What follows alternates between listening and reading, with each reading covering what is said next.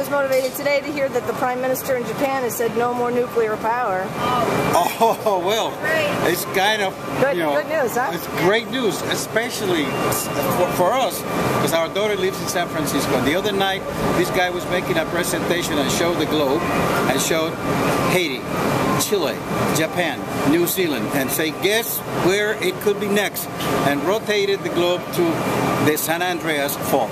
Our daughter lives there. And then he continued to tell us that 2 atomic plants, one in El Diablo and the other one is saying something, are right on the fault, which I said, how insane can it be that we have a nuclear plant on a fault? At least, I mean, it may have some benefits to have clean energy from nuclear, maybe. But to accept to build one in a fault, it is insane. Yeah. At what cost? Look at Japan. That's what the Japanese did. Yeah. I am pushing waste to energy. That's what I just did in Costa Rica. Waste to energy is the way to take the garbage and make electricity. I know how to do that.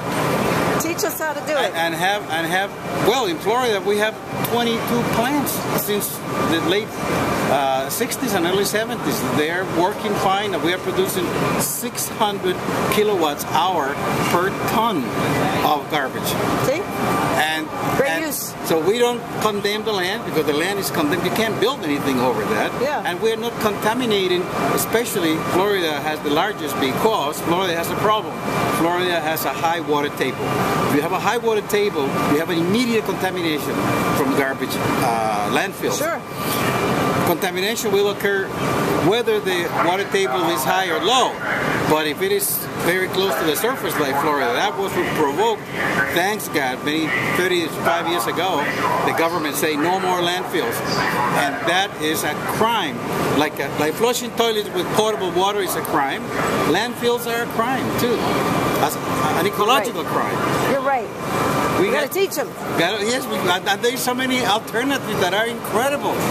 This is going, Roberto, this is going on my website. Fantastic. Okay? I appreciate it. What is Kathy. Kathy.